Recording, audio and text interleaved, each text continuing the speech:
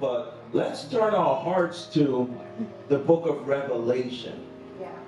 We are in a series entitled 666. As for some of the new folk, looking at the graphic like, oh my God, this is a church? This ain't a church.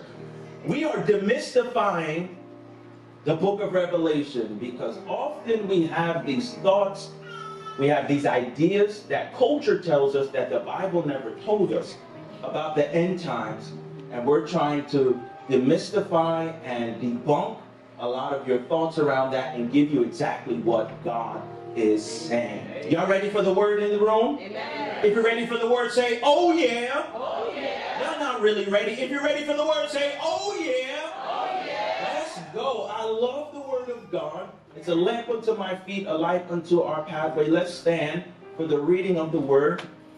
I have a number of scriptures to read today, and it may be a little lengthy, but for some folk, it's the most reading you did all month of the Bible, of the Bible, of the Bible. All right, that was a little mean. It's the most reading you did all week, okay? Let's start in Revelation chapter 12, verse 1. John is writing, and he says, now a great sign appeared in heaven, a woman clothed with the sun, with the moon under her feet, and on her head a garland of 12 stars. Then being with child, she cried out in labor and in pain to give birth. Verse 3, and another sign appeared in heaven. Behold, a great fiery red dragon, having 7 heads and 10 horns and 7 diadems or crowns on his heads. His tail drew a third of the stars of heaven and threw them to the earth. And the dragon stood before the woman who was ready to give birth to devour her child as soon as it was born. Verse 5, she bore a male child who was to rule all nations with a rod of iron, and her child was caught up to God and his throne. Then the woman fled into the wilderness, where she has a place prepared by God, that they should feed her there 1,260 days. A war broke out in heaven. Michael and his angels fought with the dragon, and the dragon and his angels fought.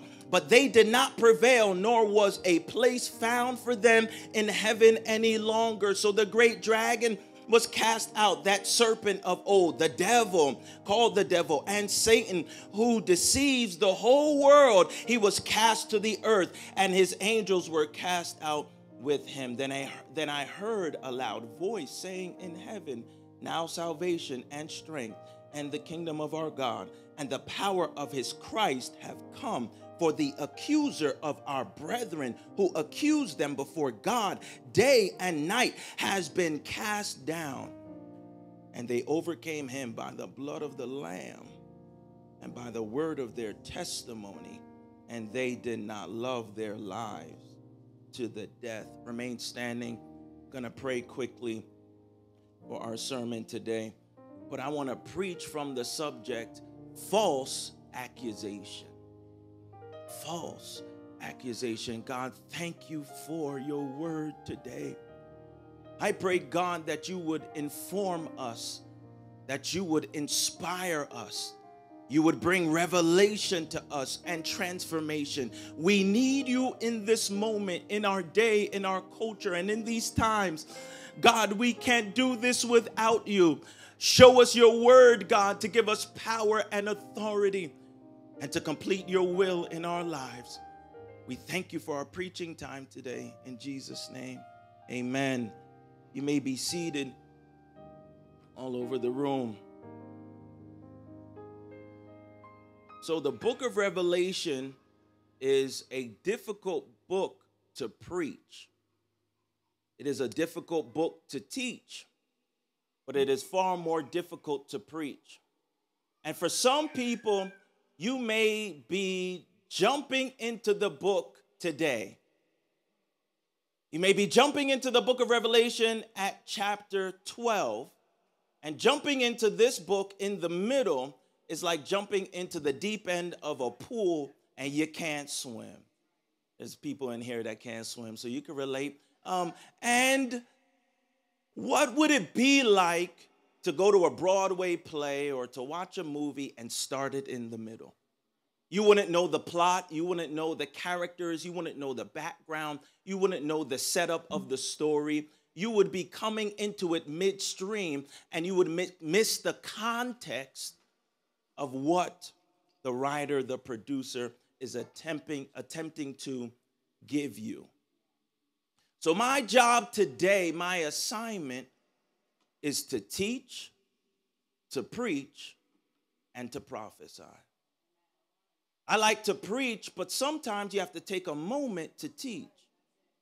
And I want to give you enough context so that you can come up to speed to where we are in this chapter in the book of Revelation.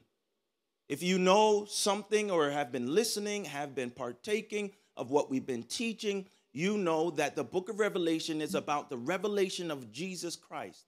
It is John's revelation of Jesus, of God, and he sees Jesus standing in chapter 1 in the center of the 7 churches. He sees Jesus as glorious. He sees Jesus as powerful. He sees him as mighty. Then in chapter 2, I hope y'all taking notes today. I need y'all to take notes today. Write it down. Take a screenshot of what we have on the screens, because I think it's going to be helpful for you. In chapter 2 and chapter 3, you have the writing to the churches, the letter to the churches. In chapter 4, you have the glory around the throne. Something happens in chapter 5. In chapter 5, you see a cry going out in heaven. There is a question from the throne of God. Who will be able to take the scroll and the book and to loose its seals? Because the events of this timeline, the end of days, does not happen unless the scroll is loosed. God is sitting on the throne in chapter 5, and he has a scroll in his hands, and it has 7 seals. And there is no one found worthy when heaven is searched and earth is searched. No one is found worthy except for the Lamb that was slain. And John says the Lamb that was slain, he had the power to take the scroll and to loose the seals. This scroll was in essence the title deed of the earth. The title deed. It showed who had ownership over the earth. And what we talked about is that God is the landlord and Satan is just the tenant.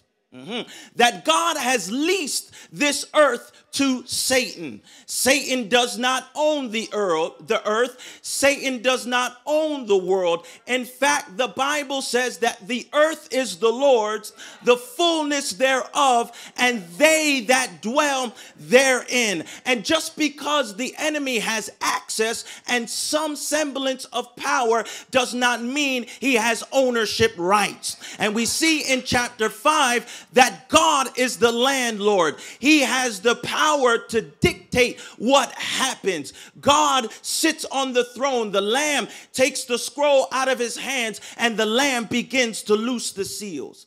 Chapter 5 is the demarcation, is the place where the great the tribulation period starts. So if you're concerned and thinking about when does the tribulation start, it starts when the church is raptured. Can I teach in here today? Y'all need this teaching. With all of the new age ideology going on, with all of what you read on social media, you need this teaching. The tribulation period is 7 years.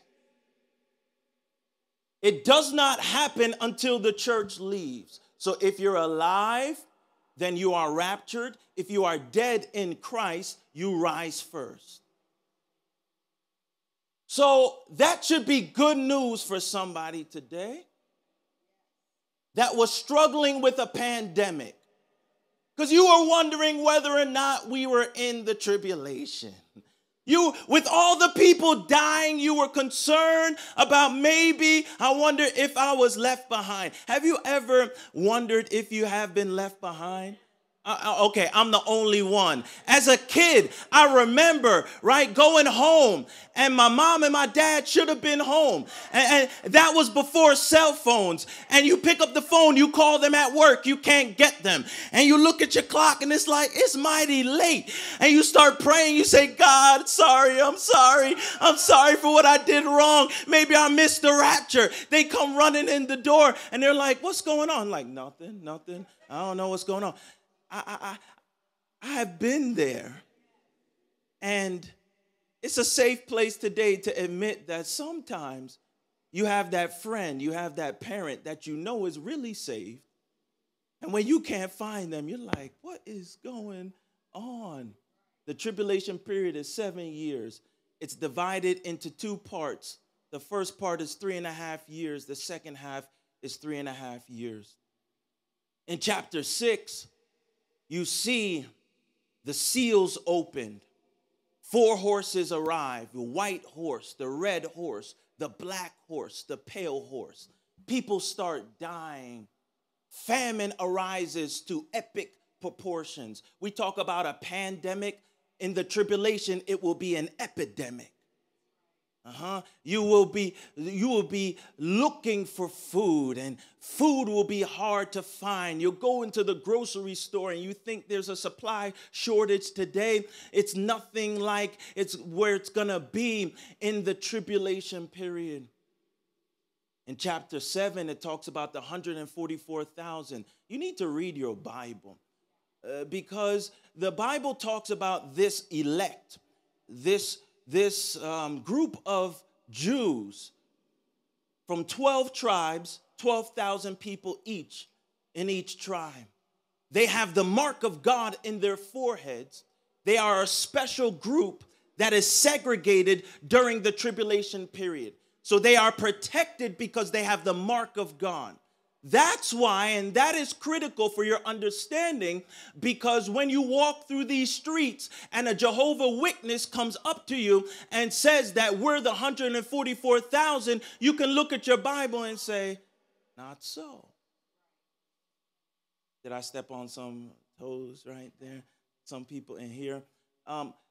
So we went through all of this, and we started talking about what it means to be the elect, what it means to be connected to God. In chapter 9, the bottomless pit is open. And there are locusts that come out of the bottomless pit. These locusts are not the locusts that you see in the springtime or in the fall or even in the summer. These locusts are literal demons that have been released from the bottomless pit to disturb and to harm the inhabitants of the world. The Bible says for 5 months. So it lets us know 2 things, that there are demons right now currently housed in the bottomless pit, ready and willing to get out, but they can't get out because the key has not opened up the bottomless pit. It also tells us that they were released to inflict pain upon the earth for 5 months. It shows us something about the judgment of God, that even while God is judging, even when God is pouring out wrath, he is doing it in a structured way. It shows us that God is orderly in all of his doing. That when God is happy, he is systematized and he is structured. When God is sad, he is systematized and he is structured. And when God is pouring out judgment, he has order. God is always in control. And even when he allows demons to inflict pain, it's for a limited time because God has control not only of heaven, but God has control over hell. And that should give somebody consolation in the room today, because your God is not aloof. Your God is not on a vacation. Your God is not somehow apathetic. Your God is in complete control, and the devil cannot touch what God does not allow him to touch. And even when God is judging the earth and judging the world, God is is still in complete control. And you would think that because demons are released, you would think that because locusts are released, they have the ability to do whatever they want to do. But God says, no, you got 5 months, and then after that, your time is up. And maybe I can transliterate that same passage into my current world, because if God gives the devil a time limit in a future case, then maybe God gives the devil a time limit in my current world. I want to let somebody know right here. I feel like preaching already, but I want to teach. I want to let somebody know right here that maybe the devil is afflicting your family, but he can only go so far. And when God says time is up, the devil's time is up. Can somebody give God glory right there for a God that keeps everything under control? A pandemic did not catch him by surprise. Scarcity does not catch him by surprise. Your God is in control. He's in control. He's in control. You see, God gets angry and he's under control. You get angry and you cuss somebody out. You're not like God. His anger is smooth. His anger is systematic. His anger is structured. He has limits. You get angry and you throw things. You get angry and you quit your job. God is angry and he says, this is the line. So in chapter 12, it is the intermission. John sees a vision in chapter 12 of a woman and Satan, of the woman and the dragon. This is a picture of Satan entering the tribulation period at the 3.5 mark. The first 3.5 years of the tribulation period will be a time of peace. In all of what's going on, even though food will be hard to find, there will be peace. Because an antichrist will rise up. And he will be the sweet talker, the smooth charlatan, and he will bring peace to the earth. And all will follow him. And the Jews will say, finally our Christ has come. He'll set up a kingdom in Jerusalem. And the world will look to him because he brings peace to a region that is in perpetual war. Right now, there's a war going on in the Middle East. Ever since I've been alive, there's a war going on in the Middle East. And this Antichrist brings peace to a place that we've never seen have peace before. So all will follow him. All will bow down to him. And you might be saying, well, Pastor, I'm going to take my chances. I feel like if I'm here when all that's going on, I'll stand up for Christ. I won't bow down to an antichrist. I won't take the mark. I won't serve him. I'll stand for Jesus. May I remind you, about 18 months ago, what happened to your faith? When millions of people were dying in America and you said, I don't want to go to church? When a pandemic broke out, you ran away from God instead of running to God? And you think you're the one that's going to stand in the middle of a tribulation?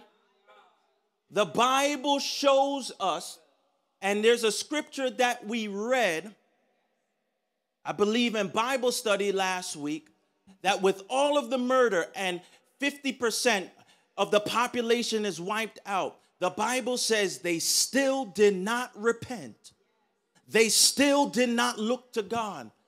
And I was wondering before a pandemic, because I've been studying the book of Revelation for over a decade. And before the pandemic, I wondered, and I looked at that scripture and I said, God, how in the world could people not repent with everything that's going on?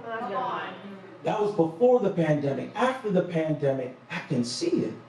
Yeah.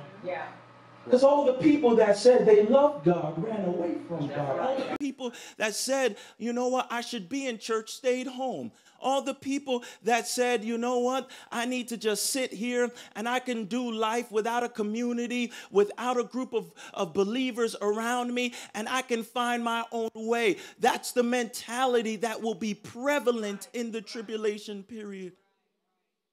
I'm still teaching. In Revelation 12, the woman appears. Who is this woman? Michelle, if you can put that slide up with the woman and the dragon. What do we know about this woman? Who is she? Is she a picture or a metaphor for the church? She can't be a picture for the church or a metaphor for the church because, number one, the church is raptured. Number two, the church is never seen or depicted in the scriptures as a pregnant woman. You'll never see in your Bible where the church of God is like a pregnant woman. They're the bride of Christ. You are the bride of Christ. You are a virgin of Christ.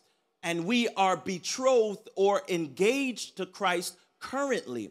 When we are raptured and we make it to heaven, then we are married to Christ at the marriage supper.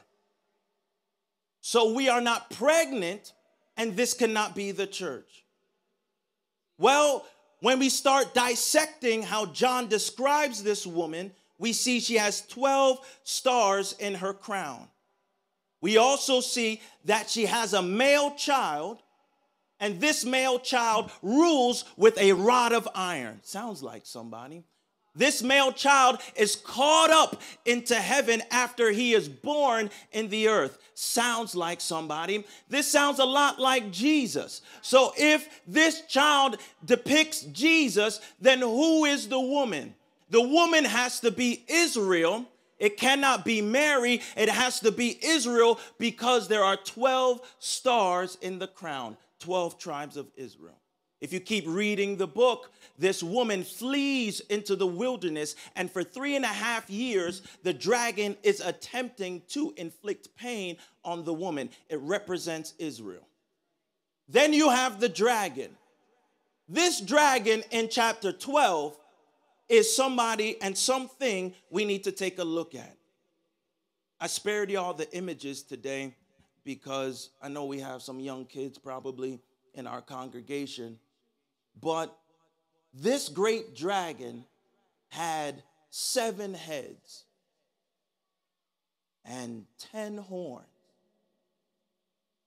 And who is this dragon? The Bible says it is Satan, the devil. That's clear because the Bible tells us that in verse 9. You don't have to wonder. You don't have to try and figure it out. John tells you this dragon represents Satan. He has power. He has 7 heads. We talked about 7 in the book of Revelation means completion. So he has complete power in his domain. And he has 10 horns, the ability to inflict pain and power on those heads, which means 10 kings. And we'll see that later in the book of Revelation. I'm still teaching. Y'all still with me? Then the dragon doesn't go after the woman. In verse 4, the dragon goes after her child. So we realize then something about this dragon. If you could put verse 4 on the screen. Something about this dragon is notable. That the dragon goes after the child of the woman. He's not after the woman. He's after what's coming out of the woman. We see a characteristic of Satan, that sometimes Satan doesn't come after you. He comes after what's connected to you. We see a characteristic of the devil, that the devil can see and forecast your future. He can see and forecast the legacy that is connected to you. And that's why you have so much friction and frustration around your purpose. And it's difficult for you to produce something coming out of your spirit. It's difficult for you to start the business. It's difficult for you to start the ministry. It's difficult for you to get legacy in your family because the enemy goes after the child of the woman. And you don't have to be a woman in here to know that you are spiritually pregnant with somebody, with something, with some destiny, with some greatness, with some idea, with some power in the earth, that to know that you were made for more than what you are currently experiencing. And I'm wondering right here in this part of the sermon, is there anybody in the room that feels spiritually pregnant with something great on the inside of you, but you are feeling like, I'm wondering if I can give birth to this dimension of anointing and ministry because I feel the gates of hell trying to come against my destiny and my purpose. But I want to push somebody in the room right now. You have got to birth that thing that God has put inside of you. You cannot allow a hater. You cannot allow a Facebook post. You can't allow your boss to stop you from what God has put inside of you. You have got to birth that thing. Somebody shout in the room, birth that thing. You got to push that thing out. If you have to pray, push it out. If you have to cry, push it out. The text tells us that she birthed this male child with great pain. And sometimes pain is the precursor to purpose.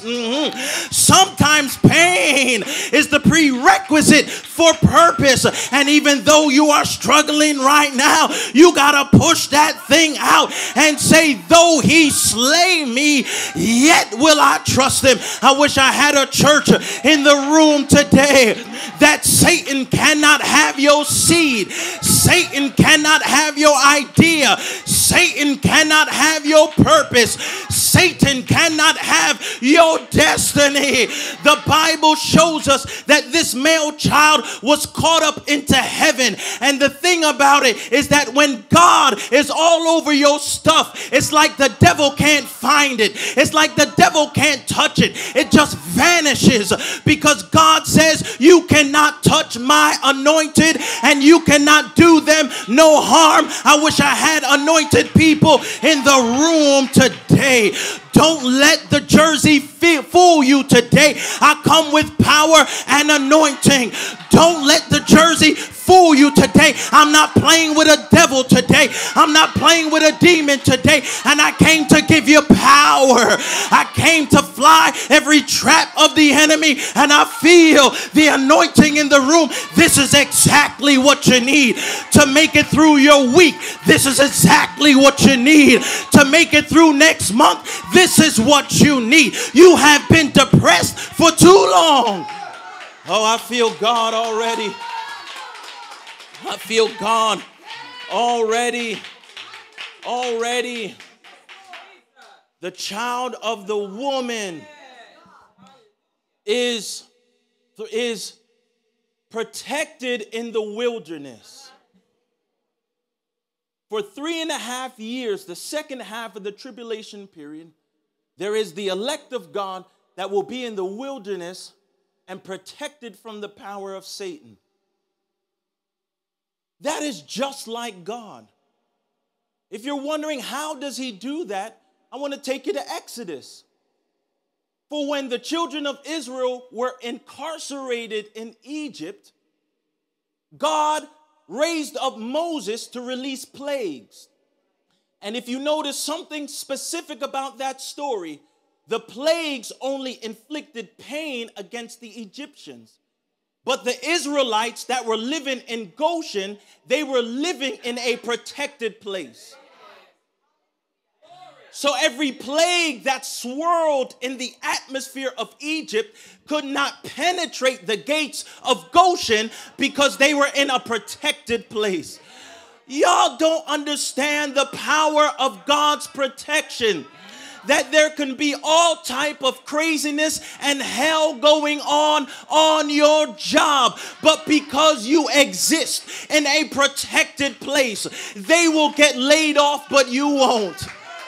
And if you get laid off, God will give you something better because you live in a protected place. You need to start living your life knowing that you are protected, that even though the stock market crashes, it does not affect the money of the kingdom, because God will supply all of your needs according to his riches in glory. And even though gas prices probably will go up in the summer, it will not affect what God is going to put on your table, because I've never seen the righteous forsaken, nor his seed begging bread. You are protected. Slap your neighbor, high five, and say, you are protected. Come on, come on, prophesy to them, wake them up, tell them you are protected. You are protected. I'm going to shift now from teaching to preaching and shift into impartation. I gave you some information. Let's get some impartation. In verse 7, if you can put verse 7 up, please, it says, a war broke out in heaven. Michael and his angels fought with the dragon, and that dragon and his angels fought, but they did not prevail, nor was a place found for them in heaven any longer. Michael is an archangel, and whenever you see Michael in the scriptures, he is the leader of a host of angels. He's like the general. And we can piggyback on Jude, the book of Jude, chapter 9. Sorry, not chapter 9, verse 9. The book of Jude only has one chapter. Verse 9, if you reference that scripture, the Bible says that Michael and the devil, they were wrestling and fighting over the body of Moses. Because if you know your Bible, Moses died, but his body is hidden. And Satan wanted to get to the body of Moses, but Moses' body is untouchable. He cannot find it. It's in the earth, but he cannot find it. It's in the earth, but he cannot find it. It's in the earth, but he cannot find it. That tells me that the devil has jurisdiction in a place where he cannot go into every corner. That the devil has a lease, but there are certain spaces that he cannot enter. There are realms in the earth that are locked to the enemy. And the Bible says that Michael and Satan were fighting. And the body of Moses was hidden. And Michael stands up and says to Satan, the Lord God rebuke you. He has power over Satan when he says, the Lord rebuke you. Michael does not rebuke Satan with his own power. Michael does not try and use his own name, but Michael, he leapfrogs into the authority of God. He pulls on the anointing of someone greater than him, and he transplants it upon the enemy, and he says, the Lord rebuke you. You know how to cast out a devil? Don't try and do it by yourself. You gotta say, in the name of Jesus, I cast you out. You know how to get authority in the atmosphere of your home? You gotta use the name of Jesus. No sage, no plant will give you authority, will cleanse your house. You got to use the name. You have to use the authority of God, and you have to say, I feel a little weird today. It's like I can't sleep. That's not the time to pick up a plant. That's the time to start praying and say, devil, you gotta get out my house. You gotta get out my mind. The Lord rebuke you. The Lord rebuke you. I hope I can finish this. Yeah. They're fighting. But where are they fighting, y'all? They're fighting in heaven. Hold up. Hold up, Freddie. How are they fighting in heaven? I thought that Satan was kicked out of heaven. Read your Bible. I thought that he didn't have access to heaven. Well, verse 10. Well, no, let's not go verse 10 yet, Michelle. There was a place in heaven that they were fighting. And it was Satan versus Michael, Satan's crew versus Michael's crew. And they were fighting. How in the world did Satan get back in heaven? You don't know your God. Why would God allow him back? I don't want to hurt your theology. I don't want to hurt your feelings. But if I was God, there's no way he's coming back. When somebody walks out of my life, keep on walking. Do I have a witness in a building?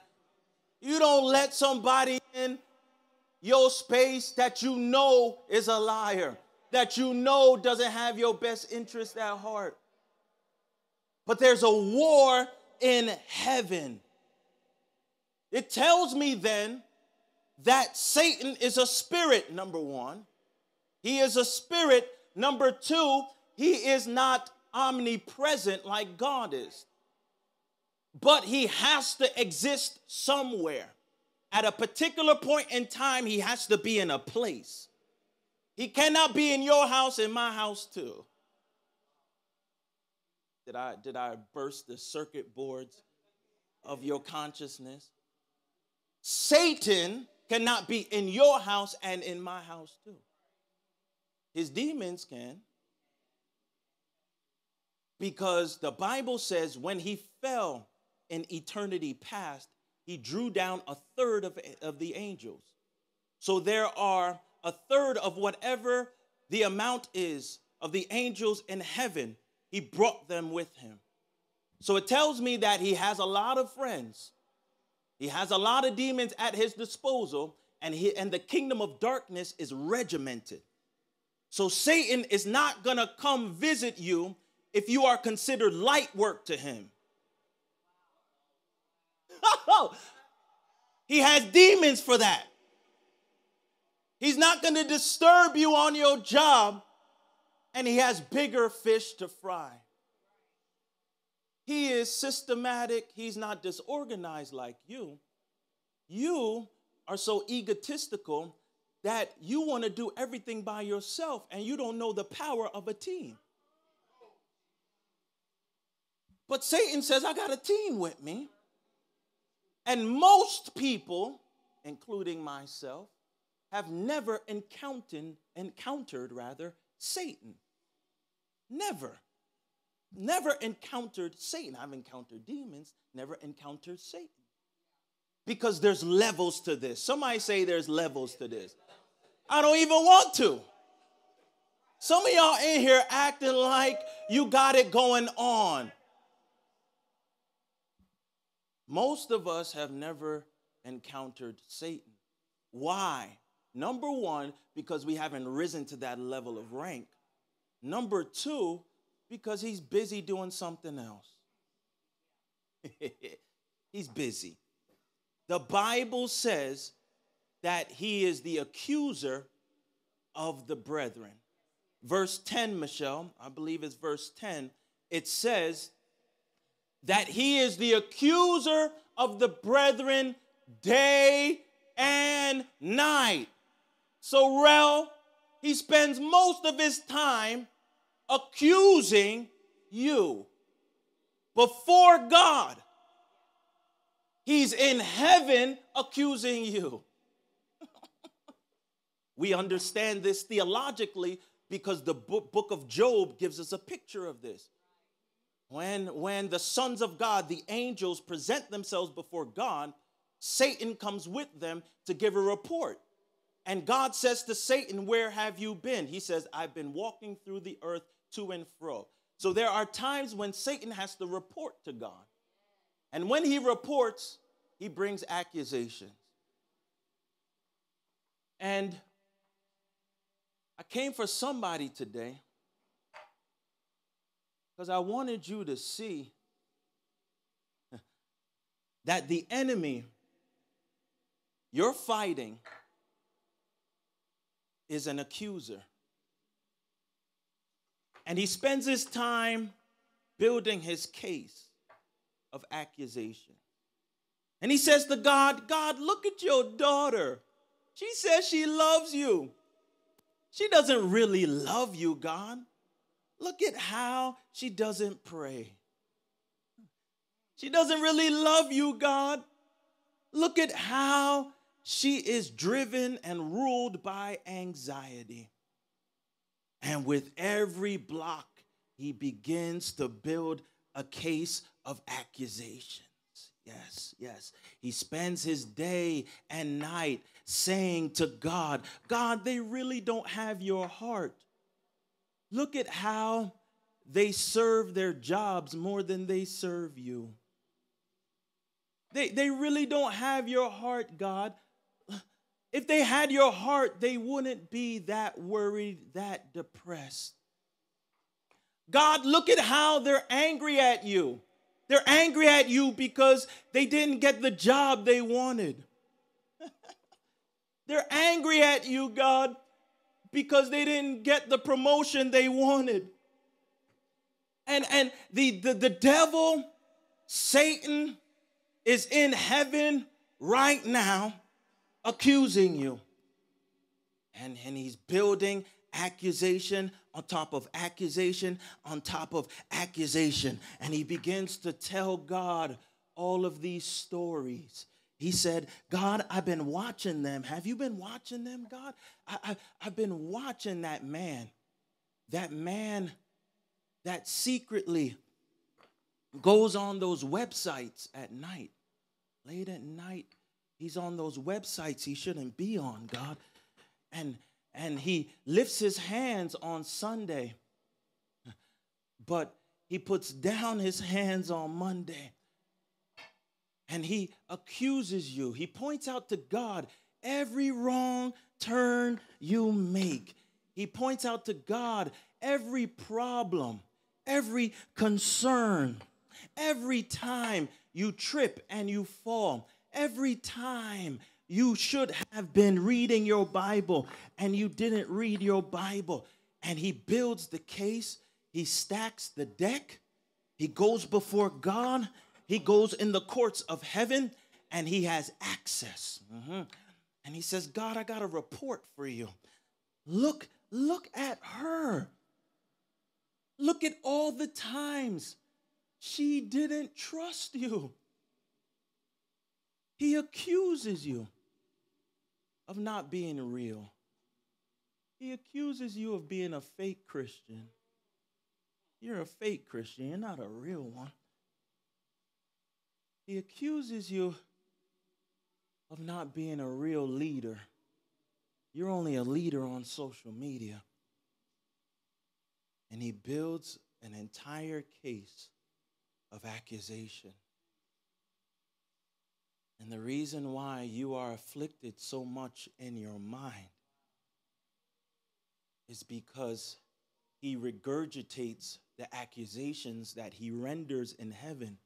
He regurgitates them to his demons, and they come and speak negativity into your mind.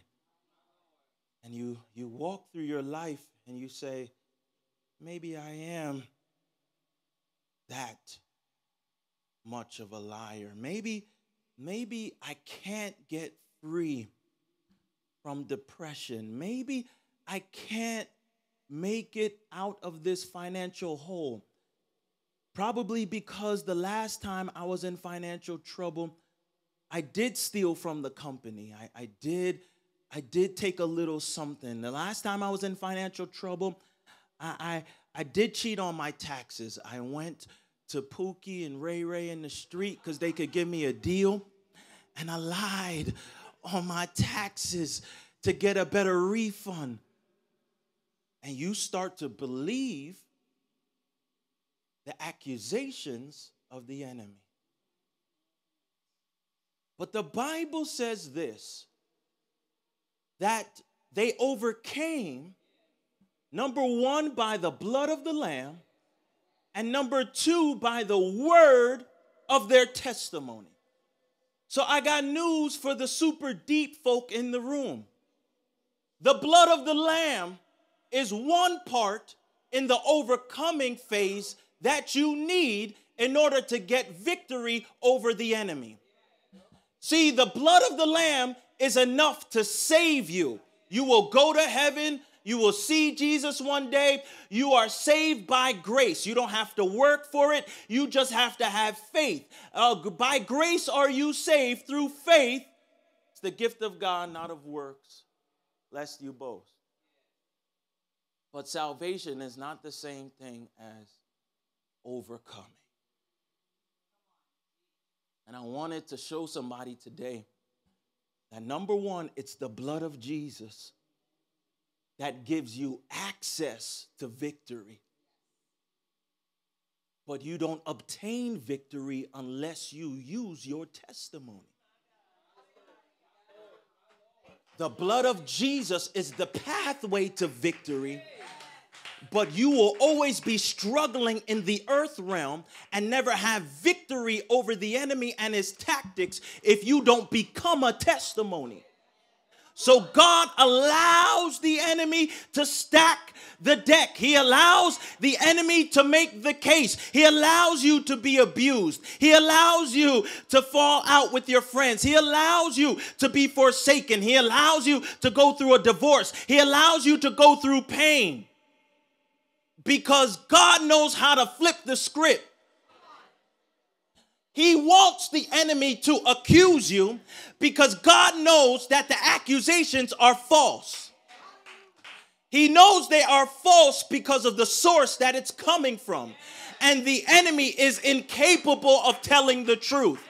Even though it may be truth in reality, it's false because of where it's coming from. So you did go through depression, but you are not depressed, because if the enemy says you are depressed, he's a liar. And the Bible says he is the father of lies, and anything that comes out of the enemy's mouth is a lie. It is a lie. So the blood of the Lamb, the word of your testimony. The word of your testimony. The word of your testimony. And one of the things you have to do is use your pain to your advantage. You take what the enemy meant for evil and you turn it around for your good. So when he says you are a cheater, yes, I'm a cheater, but God is for me. And if God be for me, who can be against me? And the problem we're having is that we are accepting the accusations of the enemy. And the reason why you're not free isn't because you don't want to be free. You're not free because you're not free in your mind. And you have not used what the enemy is coming with against him. It's an accusation, but it's false. Because I'm lonely, but my Bible says, yea, though I walk through the valley of the shadow of death, I will fear no evil, for thou art with me. I'm not really lonely. It's a false accusation. And the way to dismantle the enemy's accusations and make it false is to be a testimony. So you have to have a test for it to turn into a testimony. And too many Christians want to be exempt from pain and struggle. If you're going through this life, you will have trouble. But God knows how to work all things together for your good. It must become a testimony. But what I've learned is that even though the enemy has a good case, I've learned that he builds his case on a good accusation. He builds his case on something that happened in the root of your life. It's built on a lie that is metastasized and built and morphed into greater accusation. So he takes what happened to you when you were 7, what happened to you when you were 10, and he perpetuates that and builds his whole case on it. There's only a few things in your life that you need to get free from. And if you can get free from the major thing, it will transform everything and everyone and who you are. So there's a major block that is holding everything up. Maybe it's the abuse. Maybe it's the abandonment. And if you can find that one thing, if you can find that one thing, you will dismantle the false accusations of the enemy. I'm ready to prophesy now. I prophesy to somebody in the room that if you can ever get over what happened to you at the bottom, the deep thing, hallelujah, the deep brokenness, you will learn that it's a false accusation. And the more that you can find help and safety in who God has created you to be, you can tear down every accusation of the enemy by saying, God, I will confront what I've been running from. I will confront what they said about me. And I will be everything who God created me to be. You've got one block. You've got one block. One block, one pain that is so deep in you. If you can move that, if you can use your life to be a testimony. Some people in here have been abused. You are abused not for you. You are abused so that you can help somebody else who is going through trauma. There's a ministry in you. And I prophesy to somebody today, you got to find that ministry. And when you find it, the enemy's camp, the enemy's tactics will be torn down. I need somebody in the room today that knows you're a testimony, that knows you were created for more. I need somebody in the room. Let's go, DJ. I need somebody to know. And I prophesy right now that the devil tried to kill you. The devil tried to take you out, but it's a false accusation. What you're feeling like right now, how they hurt you, it's false. It's a lie. And just like the enemy has been doing all of his existence, he's doing it to you right now. But I came to release somebody in the name of Jesus. I came to deliver somebody in the name of Jesus. I came to set somebody free. I dare somebody to begin to pray right now all over the room. I dare somebody to stand on your feet and begin to reach out to God and say, God, it's false. It's false. What they're talking to me about and how they are portraying me, it's false. What I'm hearing in my mind that's giving me insomnia, it's false. And God, you have called me to be a testimony, and I will declare that I am the righteousness of God. And how you get free, you have to open your mouth and declare the word and say, I am above and not beneath. I am more than a conqueror. I dare somebody right now to declare life to your situation, to declare life to your circumstance. I need somebody to open your mouth in the room. Open your mouth in the room. Prayer team, let's go. Lights, please.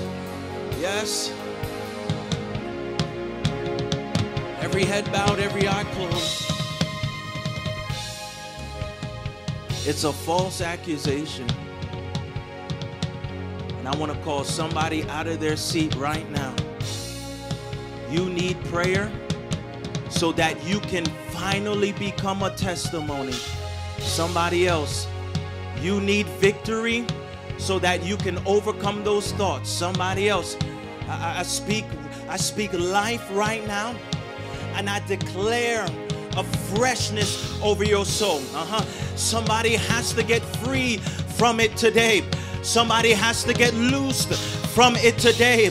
It's a false accusation. You are a good husband. You are a good father. You are the mother that God created you to be. You are. I need somebody to declare the power of God right now. You have to come for prayer. You have to. Your next week depends on it. Yes.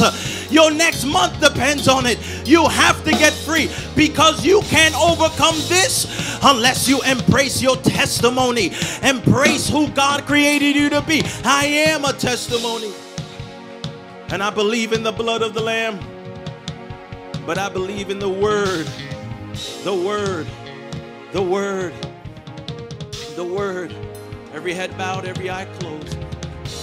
I want to give somebody an opportunity to give their life to Jesus today. If you're in the room and you're tired of being a slave to the accusations of the enemy, I want to give you an opportunity to lift your hand at the count of 3. Lift your right hand if you want to give your life to Jesus and make him the Lord and Savior of your life. And you want to be free from sin. And you want to accept salvation today. 1, 2, 3. Raise your right hand. Is there anybody in the room? Is there anybody in the room that needs to give their life to Jesus? We thank you, God.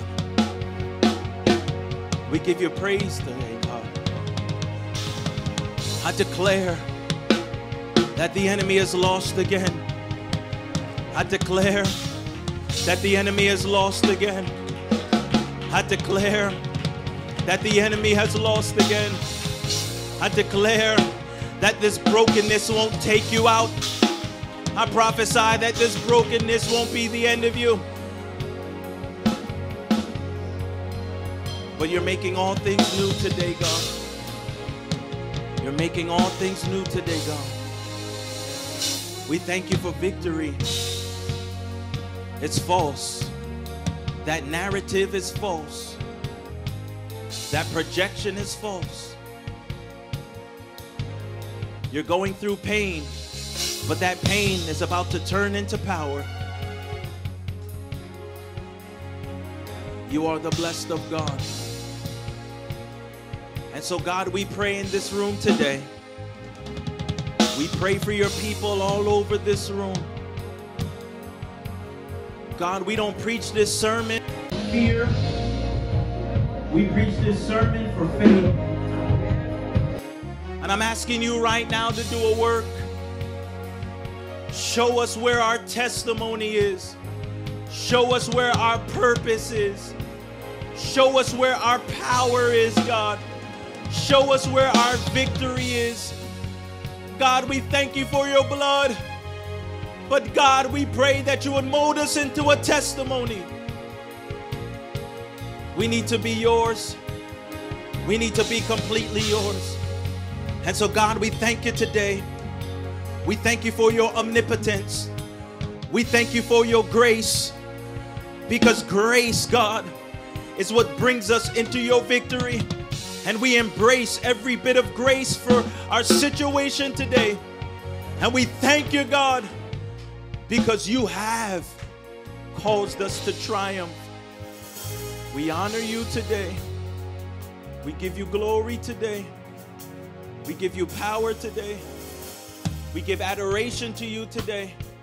We exclaim you as powerful. And we honor you in Jesus' name. In Jesus' name.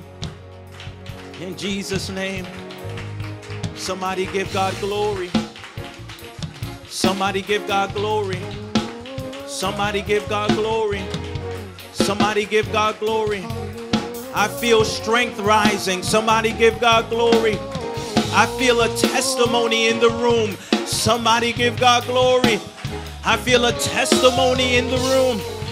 You're about to step into a season where people won't just see the pain or the test, but they'll see the testimony in your life. I dare somebody to give God glory. Come on, open your mouth, open your mouth. It's the word of your testimony. How do you combat the false accusations? You got to open your mouth and give God glory and give God praise, because God, I am a walking, talking, living, breathing testimony.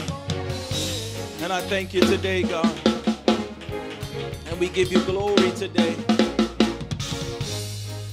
I declare you are free today. You are free today. And what God wants from you is to start using what you've been through to make a difference. Using your education to make a difference. Using your experiences to make a difference. So we preach the book of Revelation here, not so that you would fear God and come to God out of fear. Because anybody that comes to God out of fear and transplants that into faith, it's really bondage. That's why so many people are bound in church. Because you came to God for the wrong reasons. You came to God to escape hell. You didn't come to God because you love heaven. So we don't talk about revelation so you will fear God, but that you would love him even more. And I release faith in the room today. Clap your hands.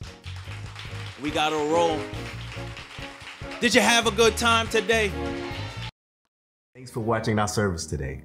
We hope and pray that you are encouraged. We love to give here at Link. There are 2 convenient ways to give to our church.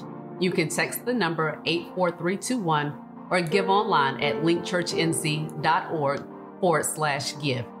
Join us next week for Link Online. We pray that you have a great and blessed week.